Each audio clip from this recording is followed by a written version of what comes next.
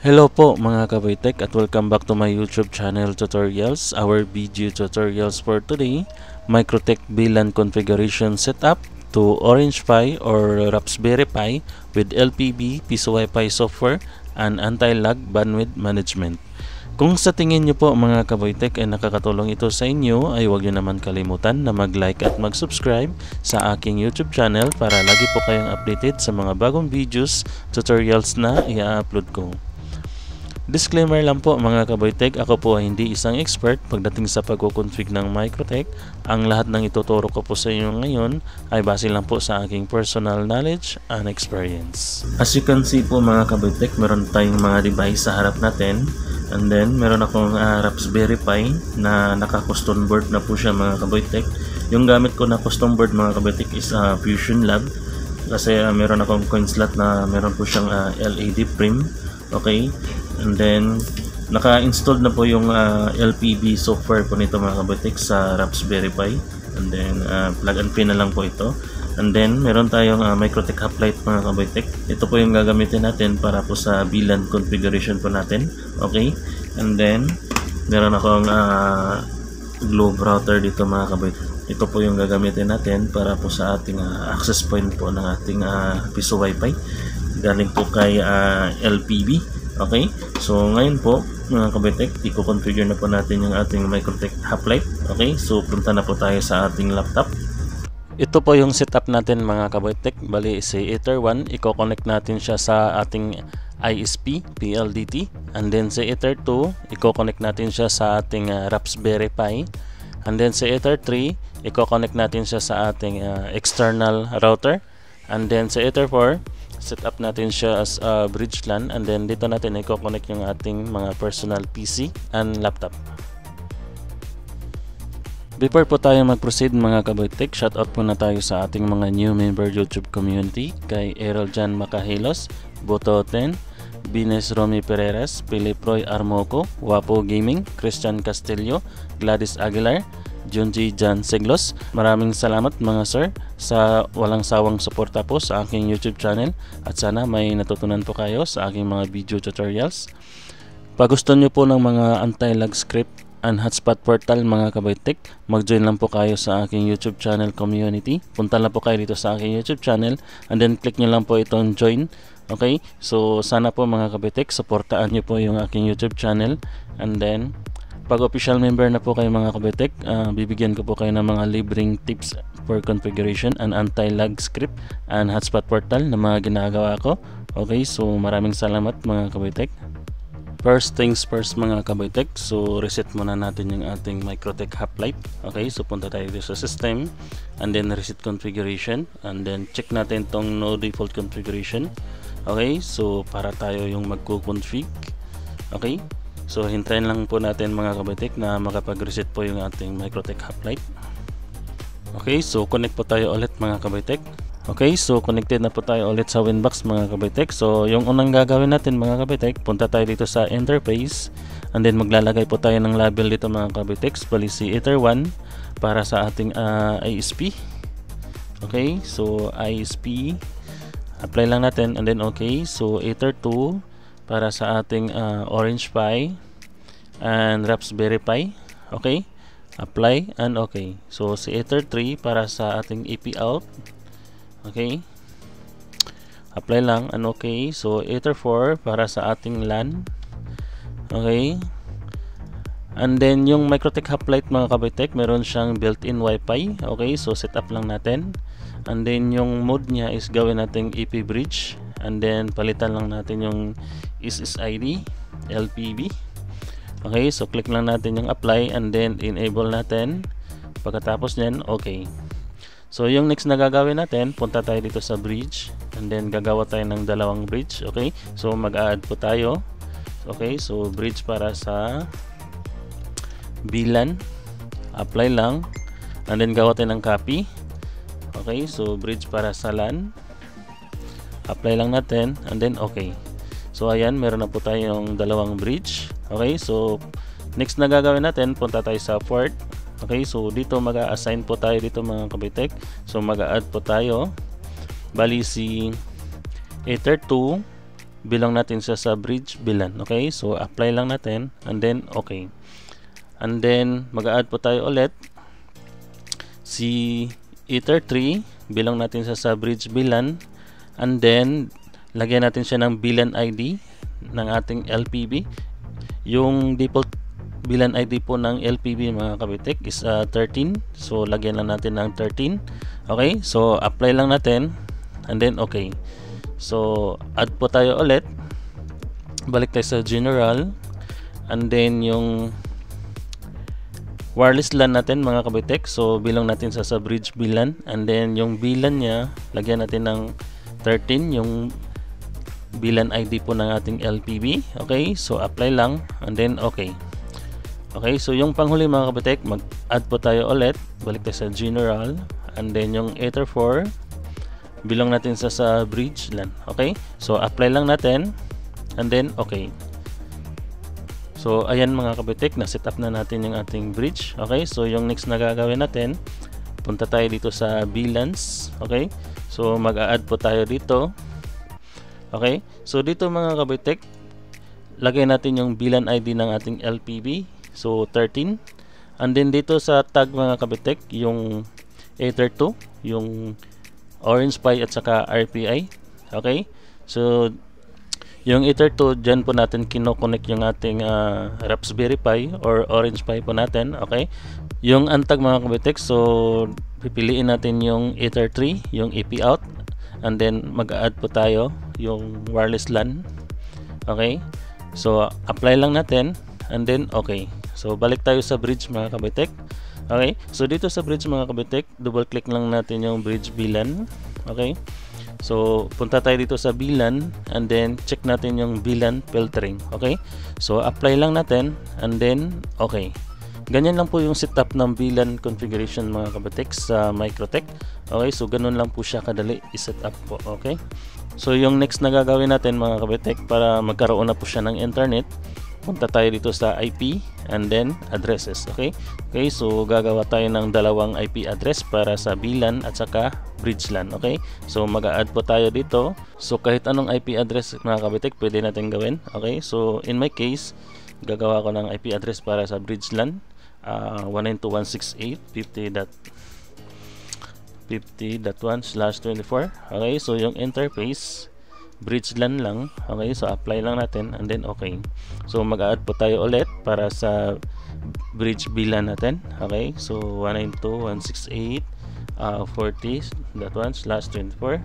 Okay, so yung interface bridge VLAN. Okay, so apply lang natin and then okay.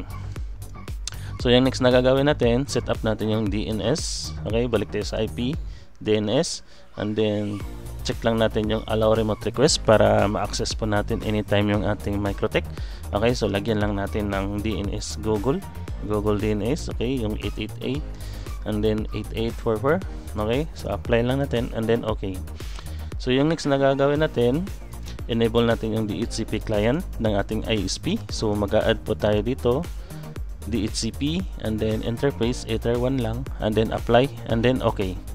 Okay, so next na gagawin natin, set up natin yung DHCP server. Okay, so DHCP and then click natin yung DHCP setup and then unahin natin yung DHCP bridge LAN. Okay, so interface bridge LAN lang. Okay, so click lang natin next. Okay, okay, so set up natin yung DHCP server para sa ating bridge VLAN. Okay, so click na natin ulit yung DHCP setup and then yung interface bridge VLAN. Okay, so click na natin next. Ayan, so para magkaroon na po siya ng internet mga kabitek, so enable na po natin yung ating firewall NAT. Okay, so balik tayo sa IP and then firewall and then NAT. Okay, so mag-add po tayo dito general chin source NAT lang, out interface Ether 1 and then action masquerade, apply lang natin and then okay. So check natin sa new terminal mga kabitek, try natin mag-pin kung mayroon na po ba siyang internet. Okay, so ayan, meron na po siyang internet mga kabitek. So para mag-apply po lahat ng ating configuration mga kabitek, so reboot muna natin yung ating Mikrotik Hoplite. Okay, so punta tayo dito sa system and then click natin yung reboot. Okay, so click natin yung yes So hintayin lang po natin mga kabitek na makapag-reboot po yung ating Mikrotik hoplite. Okay? Okay, so nakapag-reboot na po yung ating Mikrotik hoplite mga kabitek. So connect po tayo ulit. Okay? Ayan mga kabitek, connected na po tayo ulit. Okay, so yung next na gagawin natin mga kabitek, punta tayo dito sa IP and then firewall. Okay, so nakikita nyo po mga kabitek, wala pa tayong mangle rules. And then dito sa Q3, wala pa rin po tayong Q3. Okay, so ngayon po, meron akong script dito mga kabitek na ginawa. Okay, so copy lang natin and then paste lang po natin dito sa new terminal. Okay, para magkaroon na po siya ng bandwidth management, anti-lag bandwidth management and gaming priority. Okay, so paste lang po natin yung script. Okay, yan. So as you can see mga kabitek, meron na po tayong mangle rules. Okay, so naka-priority na po yung mga online games nito mga kabitek. And then dito sa Q3, okay, so ganyan lang yung setup ng ating Q3. Okay, okay, so yung script mga kabitek, libre lang po ito sa mga member po ng aking YouTube community. Okay, sa mga hindi pa nakapag-join, okay, mag-join na po kayo mga kabitek. Okay, ngayon po mga kabitek, iti-test po natin sa ating cellphone kung gumana ba yung ating VLAN configuration using Raspberry Pi with LBP software. Okay, so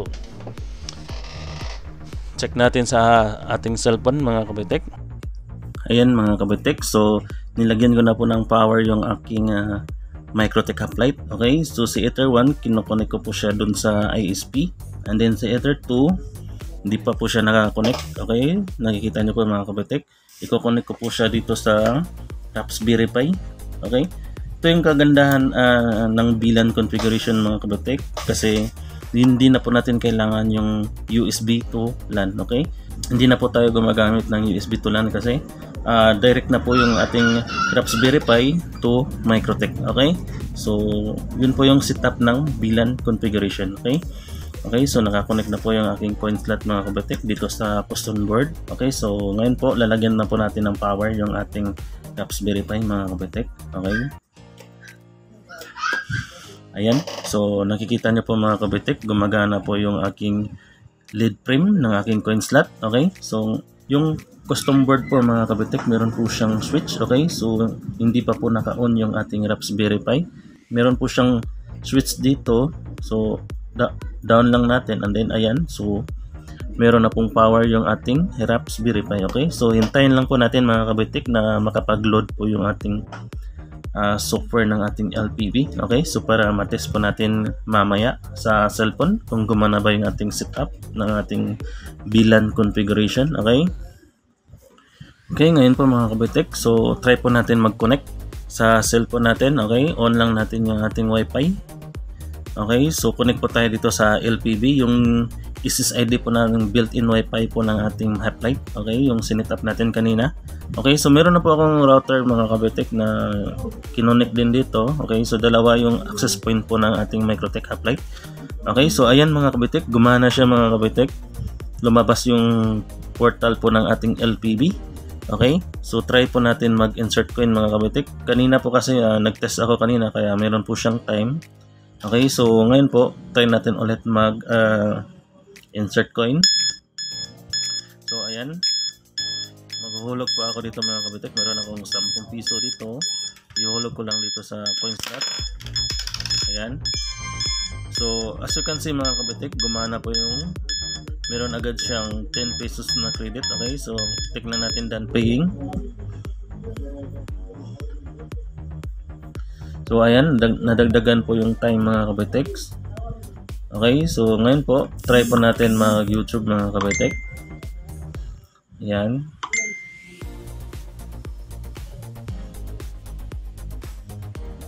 okay, so hintayin lang natin. Ayan, so meron po siyang internet mga kabitek, gumana po yung ating setup po ng VLAN configuration. Okay, computer hardware and software can come in 32 or 64-bit version. Okay, so ganun lang po kadali i-set up yung VLAN configuration mga kabitek using Raspberry Pi and LBP software, Piso Wi-Fi. Okay, Ngayon po mga kabitek, balik po tayo sa ating Winbox mga kabitek, sa ating laptop. Okay?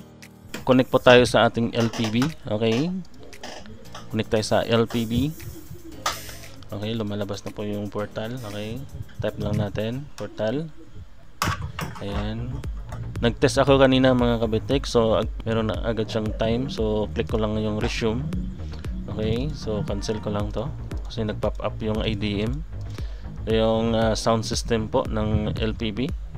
So ngayon po, access po natin yung admin ng LPB. Okay, so 10.0.0.1 and then /admin. Okay, and then username mga kabitek is admin lang, and then yung default password po ng LPB mga kabitek is 123456789.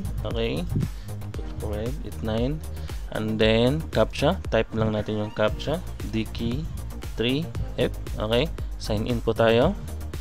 Okay, so ngayon po mga kabitek, ito po yung dashboard po ng LPB Piso WiFi. Okay, so ngayon po mga kabitek, punta po tayo dito sa interface. Okay, para makita po natin yung VLAN ID po ng ating LPB. Okay, so punta po tayo dito sa VLAN settings. Okay, so ayan, so VLAN tag ID po niya is 13. Okay, so tama yung ginawa natin doon sa Mikrotik. Okay, ito po yung default VLAN ID po ng LPB. Okay, so tama yung ginawa natin.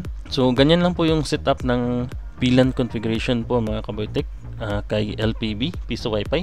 Okay, additional shoutout po mga kaboytek kay Shadow, Brian Relian Sagos, Dave Igot, Johan, Horseman TV, Rosindo Pinohon, Frances Medena, Abilons TV. Okay, maraming salamat sa inyo mga sir sa walang sawang suporta po ng aking YouTube channel community. Okay, sana may natutunan po kayo sa aking mga video tutorials. Okay, sana makatulong po sa inyo. Okay, so maraming salamat, at yun lang po yung ating tutorials, at magandang araw sa inyong lahat mga kabitek.